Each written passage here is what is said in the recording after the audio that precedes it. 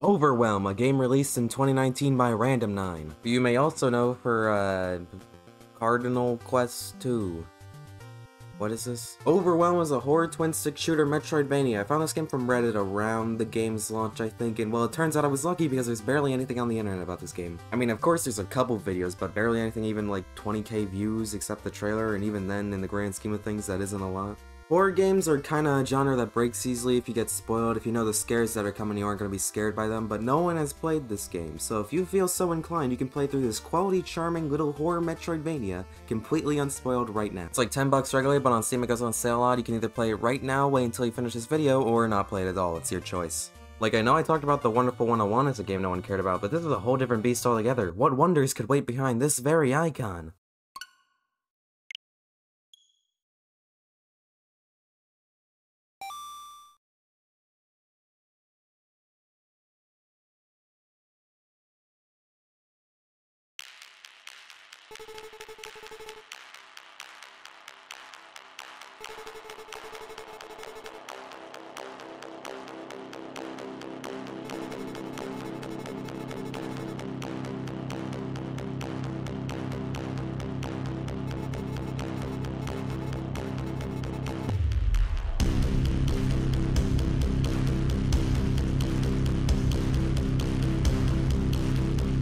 You are a knight sent in to destroy a hive. You must go and collect 5 gems and bring them back to the main area. Each gem is highlighted on your map, but the map itself is completely blank every time you start a run. It's a simple premise because it's a simple game, but it's very effective. The game mainly uses 3 colors, red, white, and black, but there are options to replace the red with yellow, green, and blue. These are fine, but I think the game works best with red because it looks like everything was made to be viewed with red, you know? You move really fast in this game, like the weight and gravity of stuff is just so quick.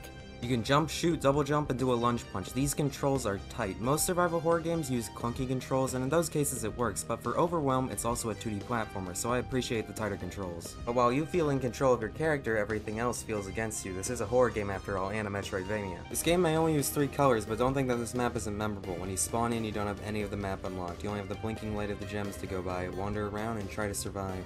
You have 3 lives. You get your lives back by collecting a gem, or returning back to the starting room with a gem. 3 lives sounds decent, but you also die in 1 hit. Die on your last chance and you're back at the start. That's right, this is also an arcade game. But not like what you think of when you think of arcade games. I mean the modern equivalent of these games' designs, if you want to be fancy about it. Games that are meant to be played over and over and over again until you figure out the right strategy. And the thing about these types of games that most people don't realize is that probably a lot of your favorite games fall under this. Pikmin is an arcade game, Dead Rising is an arcade game, Fire Emblem Hardcore is an arcade game. These games are very, very different from actual arcade games, but in many ways they still have the similar DNA. Sure, you can probably beat these games on your first attempt, no problem, but can you go all the way? What's the best strategy? Testing the game mechanics, just seeing how few depths you can get until perfection. Then you also have the hard games, where the challenge is getting to the end in the first place. Mega Man, Castlevania, old Fire Emblem, and while you can play through these games with save states now, and that's probably the better way to play them, playing through them the intended way legitimately can be incredible.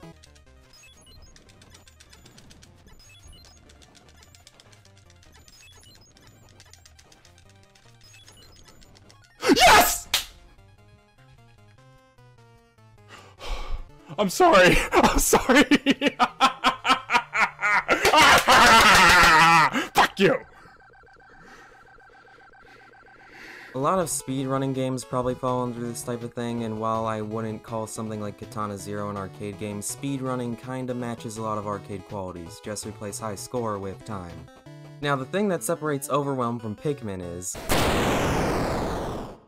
you aren't gonna beat it on your first go. Overwhelm is a very hard game, but also a very short game. A full successful run for the average player probably wouldn't take more than like 20 minutes. It's probably comparable to an NES game the most. If you know what you're doing, you can beat the game in like half an hour. But you're probably gonna spend a lot more than half an hour trying to figure out how everything works. One of the many ways horror games have found to put a sense of fear into players is the fear of lost progress. Old Resident Evil games are known for using ink ribbons as items that let the player save. Even in the newer remakes, there's an option for this. My friend Christian beat the entirety of Remake 2 without saving or opening up the item box. Why did he do this? I don't know, but he sure did. Probably the easiest genre incorporated into this horror genre mishmash was the Metroidvania elements because again, like Resident Evil along with many other horror icons, they already had a bunch of Metroidvania elements. But Overwhelm does a particularly good job of its world design, making things seem like a naturally created part of this world and not just a Metroidvania map for the player to hop around in. A lot of these areas you could easily imagine what it'd be like to be in first person, which is particularly impressive considering the limited art style. It's all tied together with this very nice ambience and sound effects system from creatures fading in and out depending on how far away they are from you.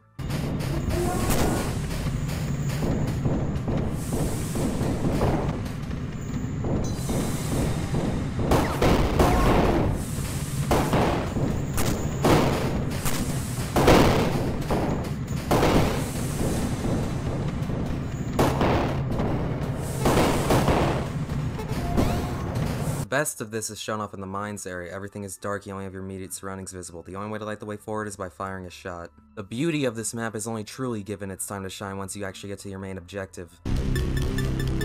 The bosses. Once you get to the mark on your map, you must break open the cage of the gem and fight whatever boss is located on that part of the map. Each one is based off an animal and can be hair-raising even if you fought them countless times before. They have multiple phases and can teleport during blackout moments so the AI doesn't get stuck in the loop. These fights can be a pain in the ass, but once you kill them, you aren't even done with them. The environment powers up. This was the feature that Overwhelm shouted at you in all its marketing. When the game first launched on its store page, it said it was the world's first reverse Metroidvania, which as a tagline sounds gimmicky as fuck, but in-game it's actually where a lot of the strategy comes from. Sure, you can get to the boss, but now you gotta go back through with whatever new creature or attack was added. A lot of these areas seem like they were directly made with backtracking in mind.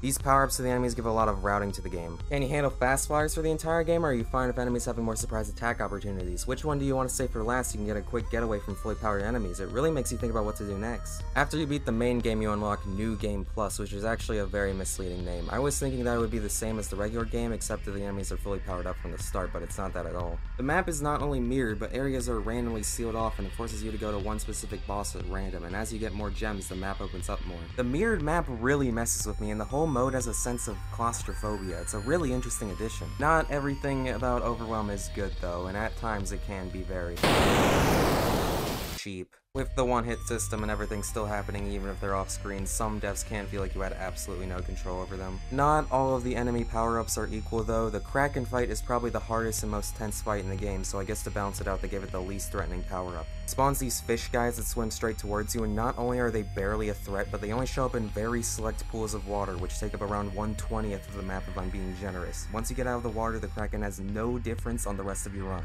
When you die, the game makes it known how many lives you have left by covering up parts of the screen with whatever this is supposed to be. It does make getting your lives back much more relieving.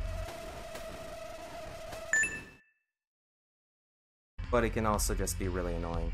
And when you get down to your last life, not only do you have to deal with but your ammo counter is completely covered. I guess the idea was that the game is trying to tell you don't worry about your ammo, just focus on surviving, but like I kinda need to know my ammo. It does show up again if you're low enough on ammo, but it's still needlessly dumb. Also, when the game launched on Switch, it had 2-player co-op, but you could only use single Joy-Con for whatever reason. You're trying to play a twin-stick shooter with only one stick. Thankfully, they did patch in all controller options and co-op sometime after that, but it's still baffling that was forced at all at some point. I did play co-op with some buddies of mine and we had a ton of fun, and it even got some spooks out of us. Definitely worth checking out with someone at least once. I could talk about the final sections and what happens after you get all 5 gems, but I don't want to spoil everything. So to recap, this is a horror game with reflex-fast twin-stick shooter combat that complements the Metroidvania level design with tons of little areas that enemies can hide in, with a progression system that complements the arcade-style replayability that complements the horror of having real stakes for failure. This is like 5 subgenres crammed into one. It somehow feels completely natural. How did no one talk about this game? Maybe it was just lack of marketing or something that no one talked about this game? Like, it's truly overlooked. It was overshadowed by the mess of shovelware that's always filling the Switch eShop and Steam. I guess you could say it was overwhelmed. Even if you aren't up for the challenge, you can change the difficulty drastically with assist mode, turn on infinite lives, infinite shots, even change how fast the game speed is. It's like really in depth. There's even a speedrun timer. Huh. I think I got an idea.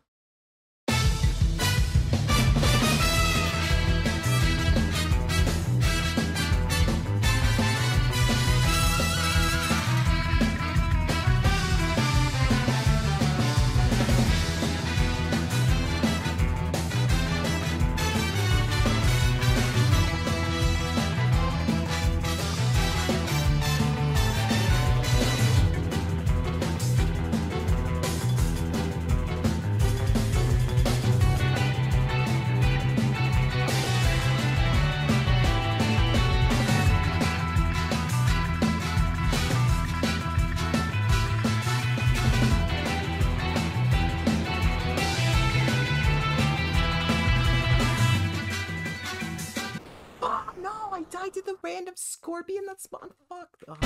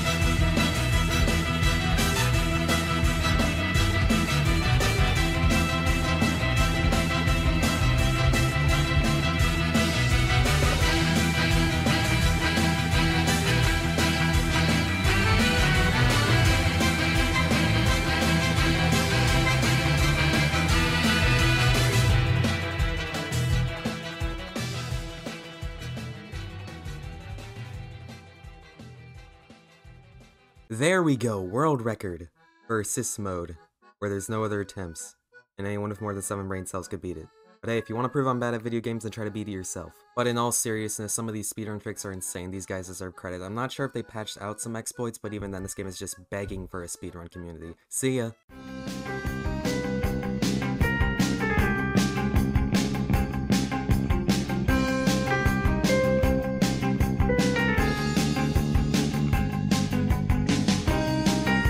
Hey, yo, the pizza here. Oh, nigga! Ah! My ears burn!